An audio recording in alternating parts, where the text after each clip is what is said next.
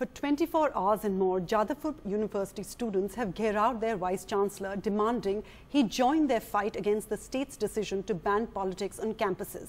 An act in February and a notification in June says no more political students' union, only apolitical councils, model on St. Xavier's College, which Mamata Banerjee approved. But JU students want azadi.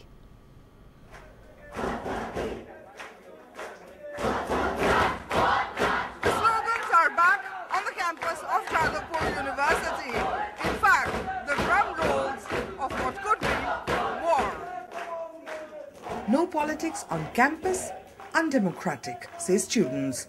Mamata Banerjee may like the St. Xavier's model of apolitical councils, but JU will have none of it. Xavier's में जो model है वो Xavier's का student कोई लोग नहीं चाहता है कि वहाँ पर ये मॉडल रहे कि और हम लोगों के जादवपुर में जो यूनियन मॉडल चलता है हर एक स्टूडेंट अपना ओपिनियन रख सकता है और वो लोग अपने खुद का डिसीजन खुद लेता है.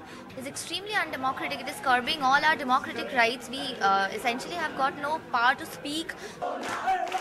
Students want the VC to speak to government in their language, but he is upset by such ugly graffiti outside his office. Students are saying, not us, and erasing them. You must be aware that this was a result of an act passed in the assembly to which assent was given by His Excellency the Governor.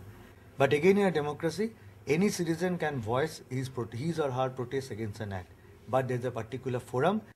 The Education Minister says, "Gherav for 1,000 days if you like, but law is law." Elections every 2 years for class reps, 60% attendance to vote or contest, and the principal will nominate the student council president. JU has spoken, but will the state listen? Not if JU walks alone. In Kolkata with GD Shankar, Mamata Banerjee, NDTV.